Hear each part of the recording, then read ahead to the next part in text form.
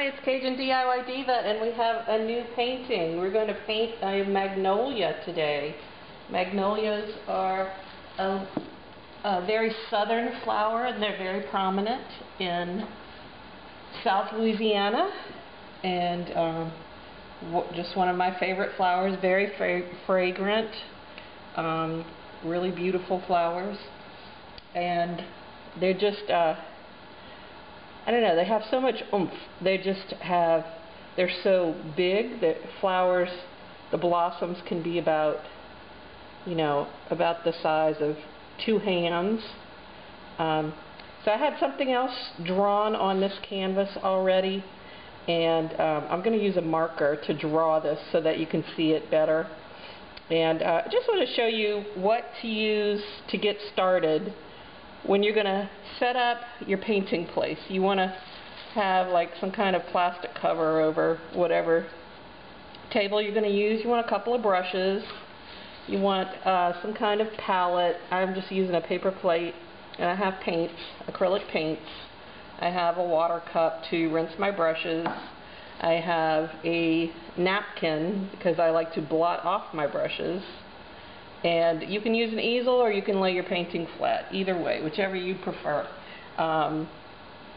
Watercolor artists lay their paintings flat so that it doesn't drip. And if you're using thin paints, that's probably a good idea to do your painting flat so that the water doesn't drip down, unless you want that effect.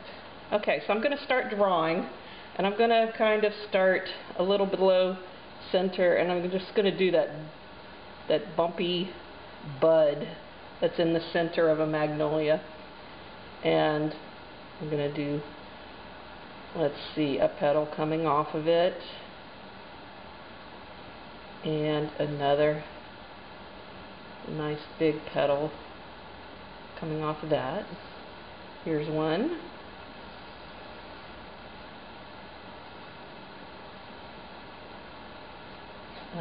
Let's see, we'll do a petal on this coming out this way.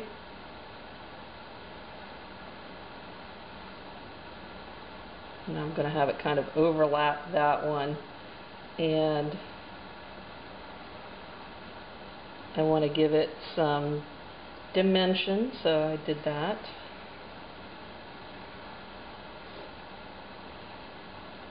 Here's a little back petal on the flower. Here's another big petal. Let's do one. This one's it's kind of like from the side, a side angle of the petal. Let's see, I want to make it more come to the center like that. Maybe make this one overlap it a little bit. And here's another side petal. And then I want to draw some leaves. So magnolias have very large leaves, so I'm going to make it kind of go off the page.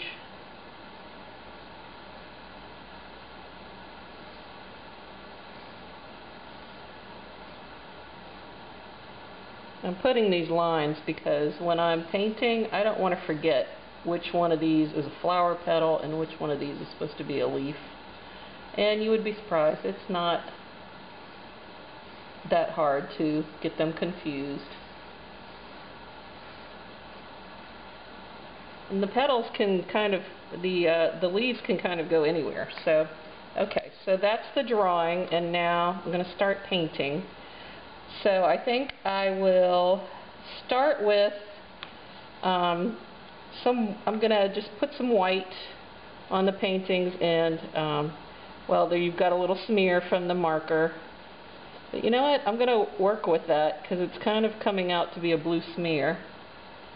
So here's something, painting with doing markers first. If I want it to be white, I'll come back and let that dry and kind of come back over it.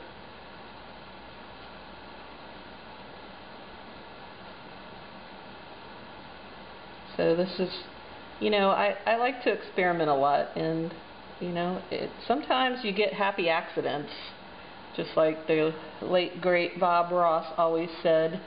And this little thing that's happening with the marker is what I would call a happy accident. because it's smearing. I could, sometimes when I do my classes, I draw with a Sharpie. And a Sharpie, if you used a Sharpie to draw like this, it wouldn't bleed like you're seeing, at least not as much. Okay, so I put some white in just about all the white leaves, white flower petals. Now I'm going to go for some green. So I have phthalo green on my palette. I'm going to take some chrome yellow, mix it together, and make a greener green than what the phthalo is, and just go ahead and paint in some flower petals.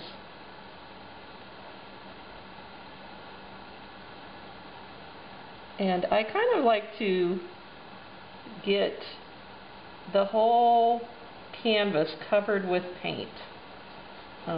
It's just something about a very satisfying feeling to not see any white areas left on the canvas, but then you can spend a long time doing details.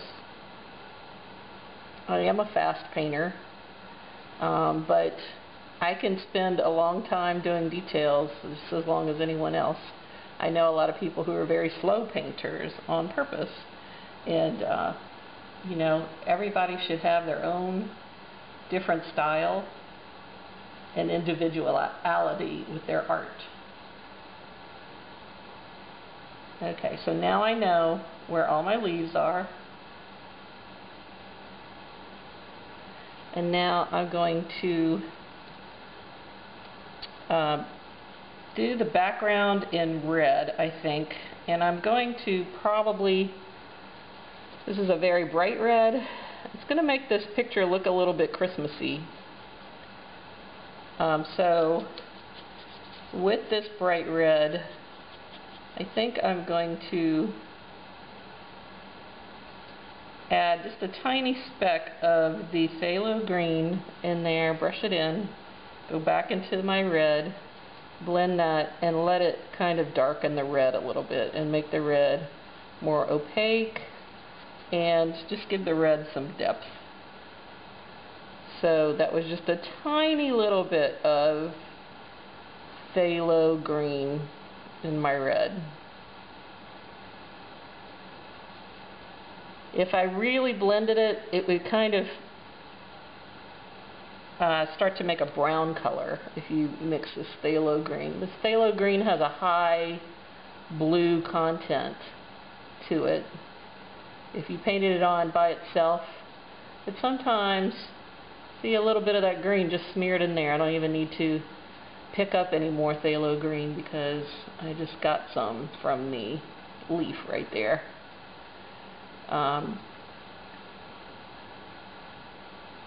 So yeah, so the phthalo green has a lot of blue in it. So when you mix a red, you get the browns, purplish, burgundy tones, and it's good to experiment with colors like that. See how the colors, all paints, all brands of paints are a little bit different. And while you're painting this, you know, if you want to go ahead and paint the sides, you can do that. I always recommend painting the sides of a traditional wrapped canvas. And you can go ahead and put it in a frame later if you want to, but then it's also suitable for hanging right on the wall. I prefer to frame really nice pieces because I think it just finishes them off in a really nice way. But you can certainly just paint the sides, and it does make it look kind of finished. Got that one little red piece left. I'm smearing it all over my easel right now. And then I'm going to paint the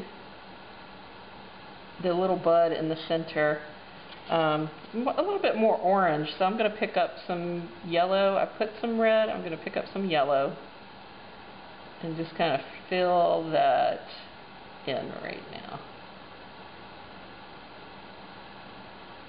And I'm just going to kind of go back in the red and just kind of dot, dot, dot, dot, dot. I want to have kind of a texture on this bud because it is kind of bumpy. So I dotted it with the red. Now I'm going to come back again with the yellow and just dot, dot, dot, dot. And just let it have that texture. Okay, so now I'm going to rinse my brush and I'm going to come back to the white and I'm going to kind of cover those initial marks of the marker, because I don't want it to be this outlined. I want it to be more subtle than that. So I'm just going to take white and kind of cover those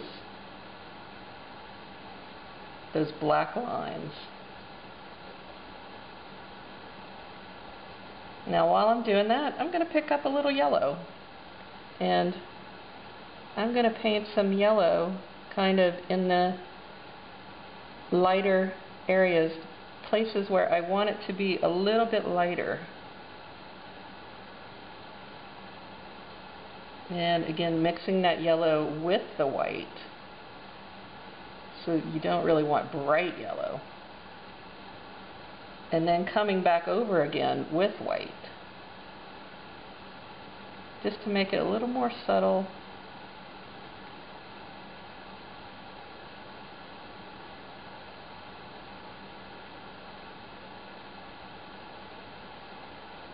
And remembering to cover those lines. So we're just kind of fading those lines out.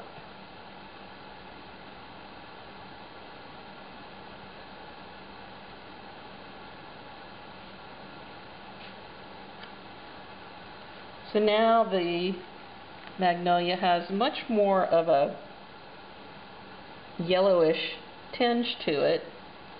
I'm going to wipe the yellow off my brush. I'm not going to clean my brush. I'm just going to wipe the yellow off, and I'm going to add more white now.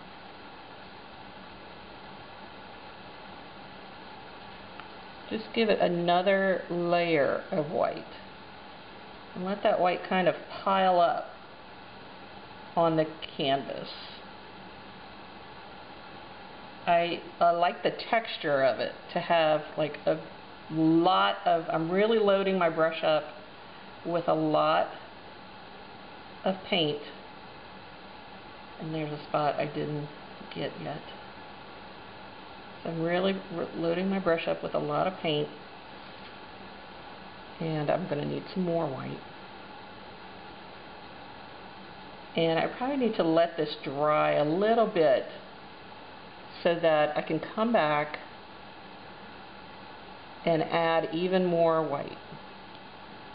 Now right there, I just got a little smear of the red from the background, and that's another happy accident. So I'm going to let that kind of go around. I really like how that looks. So it's great to let the colors that are on your painting smear, and just kind of let your painting kind of figure out what it wants to be. So I'm going to let this dry for a little bit and I'll be back. Okay, I'm back. I've let the painting, it's pretty close to being dry now. I'm sorry, all of a sudden I have the hiccups. So now I'm going to paint some more white to go back over and freshen up the areas and just brighten up some of these areas where I really want the white to show.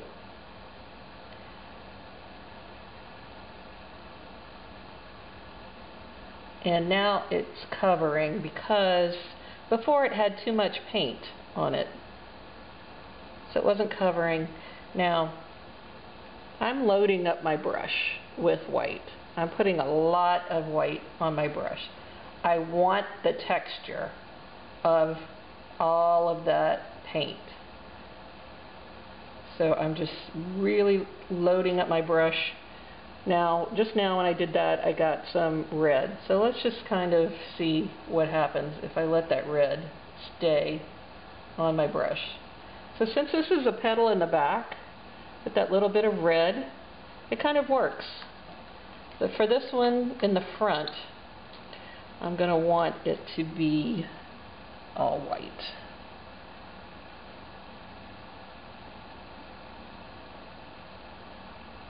It's good to use a very thick paint sometimes. You can get, there's so many nice heavy body acrylic paints you can get these days. And that's what I recommend using for when you want something, to kind of mimic an oil painting. They make so many nice acrylic paints these days, and you can, do a painting without having to go through the trouble and the time it takes to paint an oil painting and all of the, cleaning the brushes. So now I'm putting another layer of paint on my leaves because I want them to be more opaque. And so I mixed a little bit of white into my green color, and that is making it more opaque.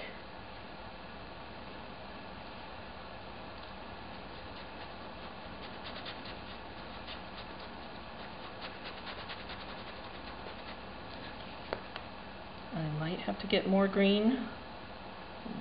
Put a little bit more white in there.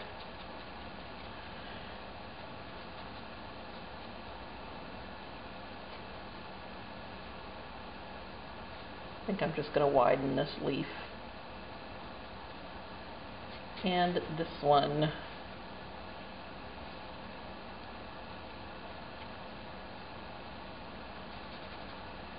So now, I did that.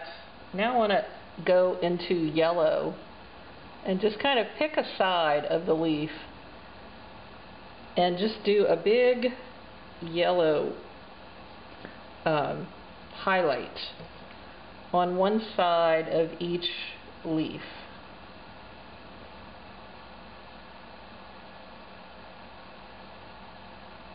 And I'm just doing this, I'm loading up my brush again really thick. This yellow is a little bit thinner than my white, but I'm still loading it up. And I really want to see the yellow. I'm not blending it all the way in. I want to see it just laying on top of that leaf. And I'm using up all of my yellow to do this. So now I'm going to go back to the green, and I'm going to add a little darkness on the other side of the leaf.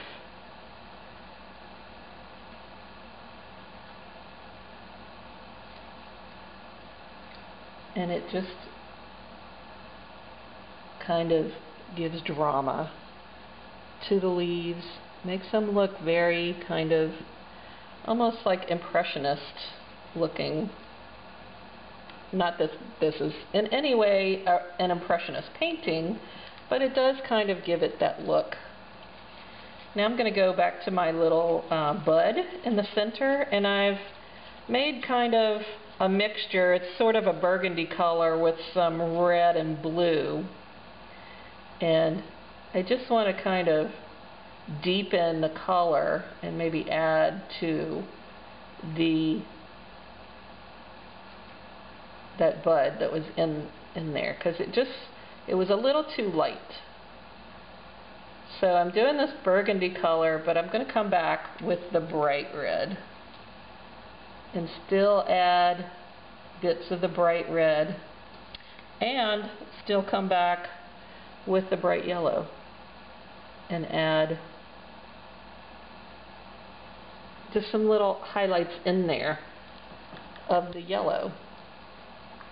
Now I think I will take that burgundy color, add a little white to it.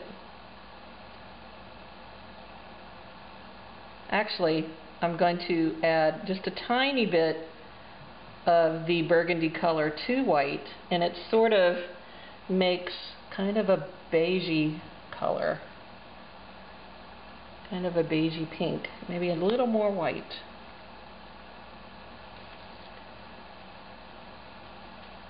And I'm just going to kind of contour these flower petals. You've got a lot going on with these flower petals. They've got some white, some blue, some yellow, almost a little tinge of green.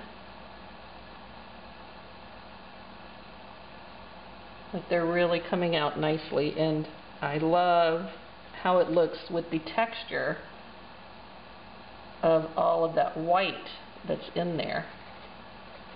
So you can see how you could still see the white, you can still see the yellow, but you're just adding that little touch of this soft color that's coming in from the background. And now I want to deepen the background color a little bit also. And give myself a little bit more red.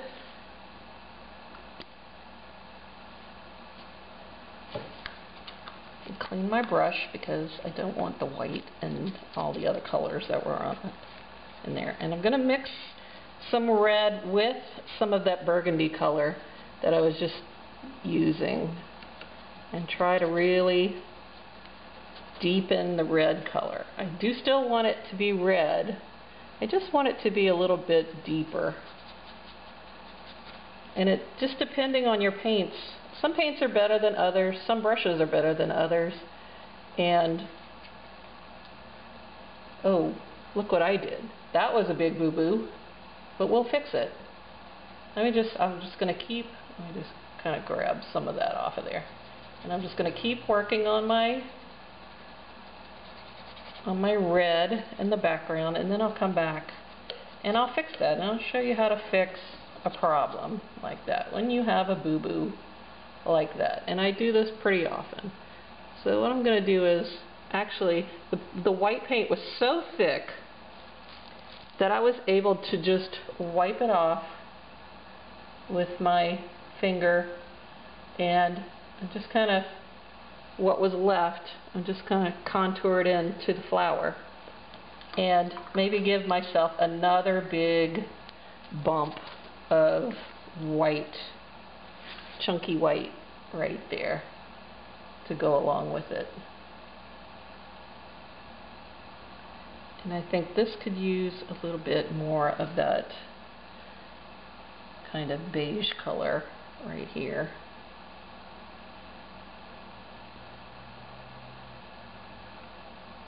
And I think I'll take just a little bit of black and soften the black with some white to make kind of a gray, and kind of like take care of some of these outlines.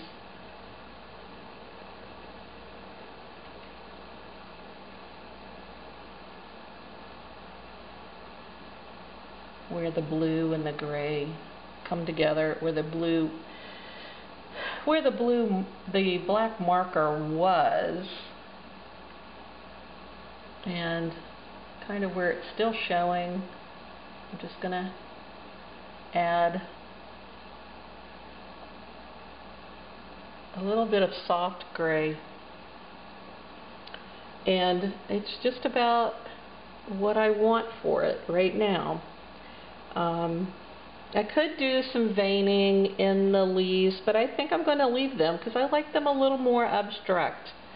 So I think it's good the way it is. So this is Cajun DIY Diva. Please click like if you like this video. please subscribe to my channel. I have other painting videos that are available, and I'm going to be putting up a few more very soon. So please add me to your list of your channels that you subscribe to, and I will see you next time. Thank you.